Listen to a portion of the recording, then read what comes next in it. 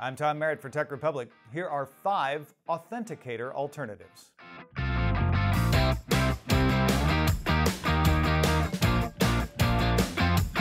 Google Authenticator was one of the first apps you could install on a phone to generate second factors to help keep accounts secure.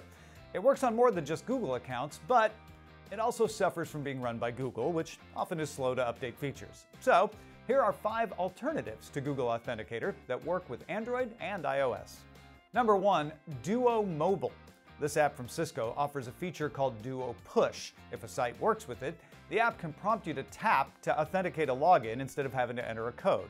And to stop people from accessing your account without approval, you can deny requests and even mark the denied attempt as fraud. Coming in at number 2, Microsoft Authenticator. It's essentially the same as Google's, but run by Microsoft, and has a slightly more pleasing layout. It also lets you log into Microsoft accounts like OneDrive and Outlook with just a tap. Up to number 3, LASTPASS Authenticator. Now this one works well even if you don't use LASTPASS to manage your passwords. It also offers push notification verification with several big names participating like Amazon, Dropbox, Facebook, and more. And it supports SMS and QR codes. Sliding in at number 4, Authy. It has a decent layout, and its big advantage is that it can store your codes in the cloud, encrypted by password or biometrics. That way, if you lose your phone, you don't lose your second factor. It also makes it easy to install on multiple devices, and it can generate codes for you to use offline. At number 5, YUBICO.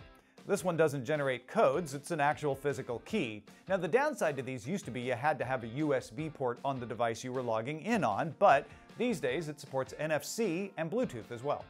Whichever method you use, even if you stick with Google Authenticator, it's good to have those multi-factors in a good place, at least until that passwordless future finally arrives. And if you do end up using Authy, check out Mary Manzi's article, How to Back Up Your Authy App, at techrepublic.com. I'll see you there.